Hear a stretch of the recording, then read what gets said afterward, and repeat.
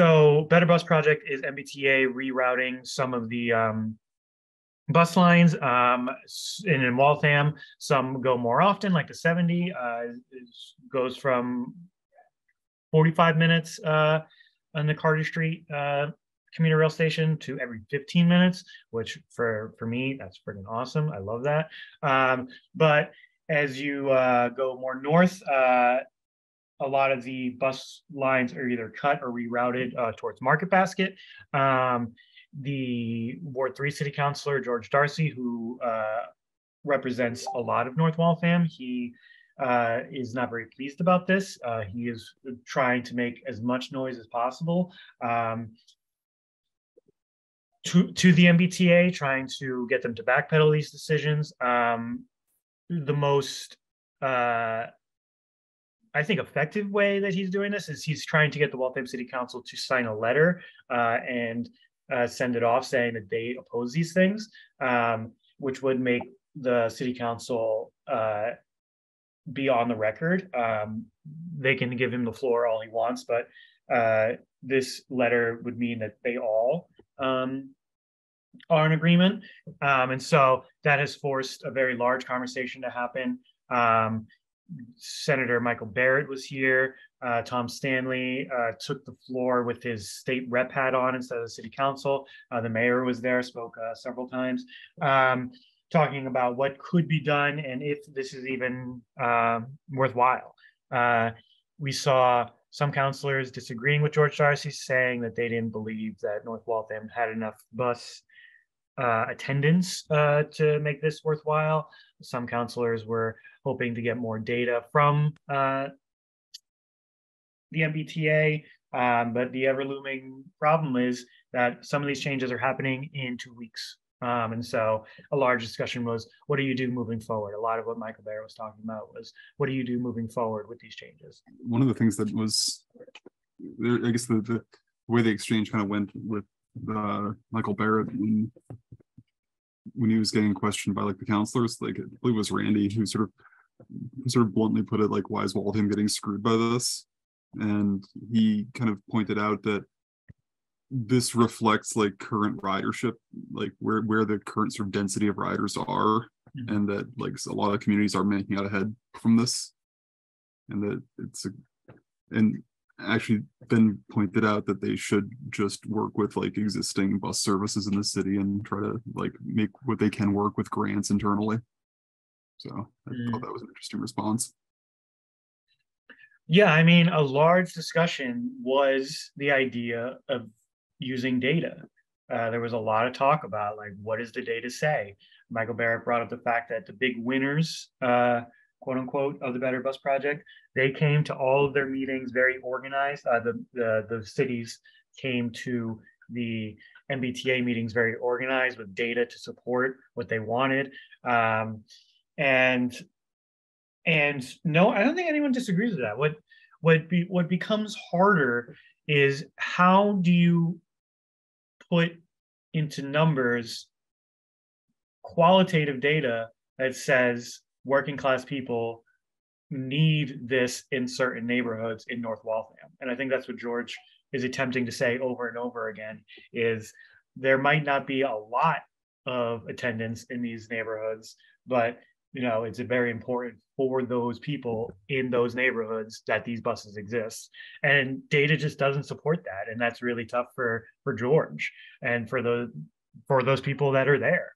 And it's really hard to prove that should exist when you've got people in the MBTA bleeding, hemorrhaging money. They need to do something. And the data suggests cutting those lines. Yeah, and I've kind of consistently been against the grain in the sense that, like, I think the entire premise that the city councilors are working on is wrong, in the sense that I think they're so blind going into this. I don't think any of them truly actually ever ride the bus or know how the bus works, or have really even looked very hard at the bus network redesign. With Darcy accepted, he's the only one who seems like show any actual like truly caring about this. But if you look at the data and look at the redesign, Waltham is one of the big winners in aggregate. There are, of course, like North Waltham continues to be shafted to the same degree they have always been. but across, and like there is like now like less bus service between Market Basket and Waltham Common, which is very large. But for every other part of Waltham, it continues to have increased service. We are going to have significantly more buses running through Waltham after this redesign than we had before. Like by every single metric, by like how many people are going to be able to ride the bus in Waltham, how reliable it's going to be, how frequent it's going to be coming, on what days, at what hours the bus is going to be coming. On every single one of those metrics, there is going to be more bus surface in Waltham. But because none of these counselors ride the bus or have cared to look into that, like how this bus network redesign affects Waltham in a critical way at all, they are completely oblivious to this. And that for me is my biggest thing about it. Like what a good bus network looks like is, and what the MBTA's goal was, is for us to have across the Boston area to have higher frequency service across more ranges of the day in the places where people ride the bus. And that is exactly what Waltham gets out of this bus network redesign. Like by any metric, Waltham is, by any metric except for spatial coverage, because of the lack of service in North Waltham, Waltham in every other way is a big winner out of this redesign. And none of the counselors seem to be aware of that, or if they are aware of that, they don't want to acknowledge it, which is mainly concerning because like I'm not against us raising hell about, you know, wanting more service, especially for North Waltham. But at the end of the day, what we should be advocating for is for good bus service.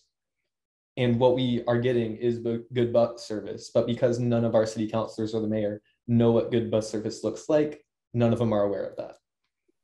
You had we had texted a little bit, and you had done some metrics on strictly numbers and percentage wise. I thought was interesting.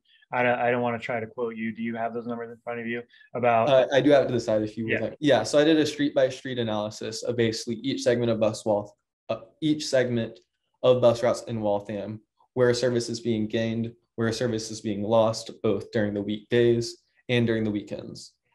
So we can see like in these links here, we can access like what the old bus map looked like. So Waltham is way over here. It's kind of, you know, low resolution. We also have what the new bus route looks like. Yeah, this is what the new bus route looks like in Waltham. And when I've done this map, I basically just overlay them with each other. So all these red routes, these are places where we used to have bus service and we no longer have bus service. These dark blue routes are where we used to have bus service and we will still have bus service after the bus network redesign. And this light blue segment right here and this light blue segment way down here is where we are going to have new service. There was not service there before. So as you can see, comparing the light blue routes from the red routes, like there is less spatial coverage with this bus network redesign. You know, we are losing out on a couple of bus corridors. But when we look at the number of routes being run through each of these routes, during the weekdays, there is going to be a 50% increase in bus service, like in aggregate, simply because like especially like on this bus route, which goes through Bentley from Waltham Common to Waverly to Arlington, that's changing from what used to be or is currently 5 times a day. It's going to be close to 20 times a day. This segment right here, which goes from Central Square to Watertown to Cambridge, that's going, I forget the exact numbers, it's going from roughly 80 times a day to 116 times a day. And I've done this on a segment by segment basis. So you can see that, okay, in North Waltham, we're getting slightly increased service. Some places we're getting service eliminated, some places we're getting new service. But especially it is in these places, it's the eastern half of Waltham where a lot of the new frequency is centered. So like this D segment, this F segment, this K segment, this M segment, bus service is increasing 200%, 50%, 100%. And the important things is that this is the parts of Waltham where there is dense multifamily housing. This is where a significant majority of the transit riding population of Waltham lives. So there's just going to be a lot more of it. And additionally, like weekend service just increased across the board because there was almost no weekend service in Waltham before this beyond the 70 bus, and now is just going to be all across Waltham. People will no longer transit dependent residents all across Waltham will no longer be stuck in their homes on the weekends. That's awesome. This 5 minutes that you just talked about was so much more informative than the hours and hours and hours spent on this. And it was way more, you're talking about counselors not being informed. Yeah, I guess what you just said was so much more informative than what they just said. And that goes back to kind of what Michael Barrett was talking about steps moving forward, about he was acknowledging like these changes are going to happen, although he did mention that some of them aren't going to happen until 2028, which I was confused by, and I'm not sure which are going to do that. But he was just like, you guys just need to start fostering that relationship with the MBTA. You need to start, refining who's going to be showing up to these meetings and what you're going to say. And he's 100% correct. And George, hats off to him for, standing up for his constituents. But life is all about organizing. It's all about how organized you are for the things that you want. And Waltham is not organized for public transit. It's not something that Waltham champions. And we can pretend like we care for 2 months during committee of the whole, but what's going to happen after those 2 months? We need to, if Waltham wants better public transit, it needs to get organized in that way. And also I would like to say I really don't see that happening with the current city council at all. I can say that I want them to do that, but I truly am not seeing that. But I think what I'm trying to say is that I hope that a new city council is born, and from the ashes, a champion of public transportation occurs. It sounds like even though the Better Bus Plan goes into effect really soon, it sounds like there still is room for negotiation. And even I was watching video of a November 2nd Better Bus Project meeting. It was a public meeting via Zoom, and a representative of the MBTA Better Bus Project even said, we certainly expect to have to work with cities, towns, states across the region to make adjustments for these new bus movements. So as recently as that, they were expecting to have to make changes. So it sounds like it's done, but it's, I guess they were also saying in the meeting, I don't remember if it was Senator Barrett, saying that they update the bus routes periodically as a matter of course, so that there will still be opportunities to look at these issues. And, so I think there's a general sense that the passion for representing constituents is appreciated, but just kind of like keep that passion up, because there'll still be opportunities, ongoing to meet the needs public transportation wise. And there were definitely some counselors, I don't know if it's just a political thing to say, but there were some that were saying that this isn't a done deal. Tom Stanley, even our state rep in his state rep hat, was saying he didn't think this was over and that he thinks that there's still things to be done. I didn't disagree. I mean, maybe that's true. I just really don't see it happening, especially the MBTA. I mean, like I said, Waltham is not organized in a way that we champion buses. We can send a letter. Even if we haven't even sent the letter, we can't even agree on sending the letter, and to be able to change MBTA's mind, I think it's going to take more than that, and we can't even agree to send a letter, which is also spoiling, I guess, the end of that meeting. But we're asking for more data from the MBTA, which is hilarious because they were talking about, I wish the MBTA had told us why they're cutting these lines. But if they had just gone to any of the meetings they were invited to throughout the months of the Better Bus Project, they would have knew those answers. And just to speak up to clarify the timeline, the website of the Better Bus Project and the MBTA bus network redesign says that changes will be rolled out in the summer of 2023 specifically, so it may be a bit longer till we see it. The dates for the rollout technically goes all the way to 2028. Don't know what exactly that means.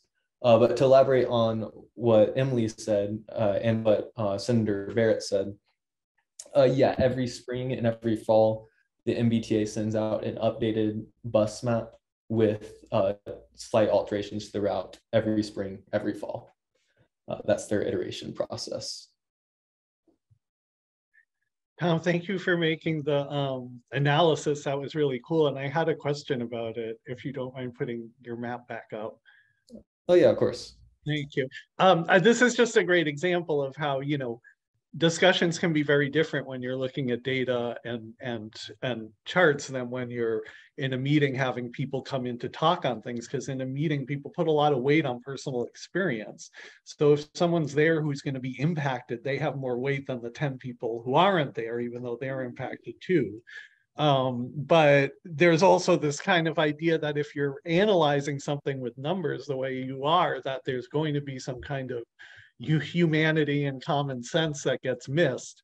So my question is about, if you look at the boxes that you have labeled 31, 32, 40, 41, 49, 50, they now have the 70A bus or whatever it's not called that anymore, but they currently have that bus that comes up through that's going away. And on the map, though, it looks like they're really close to this new bus that's going in on the other side of the highway. So if you were just going by like how many people and how far they had to walk, it might look like not much of a trade-off. But the thing is, there's a hill, there's Prospect Hill, and there's a highway in between. So somebody who's currently taking that bus line that's marked B is pretty much totally losing access. They don't really have the option to just walk over to that new line.